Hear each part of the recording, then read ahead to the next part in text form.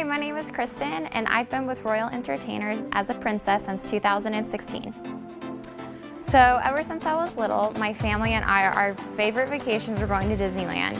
And you cannot help yourself, but whenever you get there, no matter what age you are, watching the parades and always seeing them in the costumes, being like, oh my gosh, I want to do that one day. And come to find out, I was in a couple of Disneyland parades, but I was too tall to be a princess.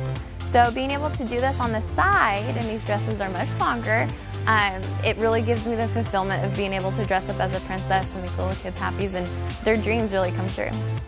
My favorite princess is Cinderella, and since I was younger, I kept Cinderella, I kind of collect Cinderella in a sense. And so pretty much anything that you can consider Cinderella themed, whether it's a teacup or a coffee mug, the Precious Moments figurines, I have every single one of them. And I love her because she's just so kind. And since I grew up with a lot of siblings and people bossing you around, telling you what to do, you kind of just learn to smile and go along with it and go, yeah, I'll do your chores for you. That sounds cool because I want to be like Cinderella. Okay, so some of my hobbies that I do is I love to dance, and I've been dancing for 17 years.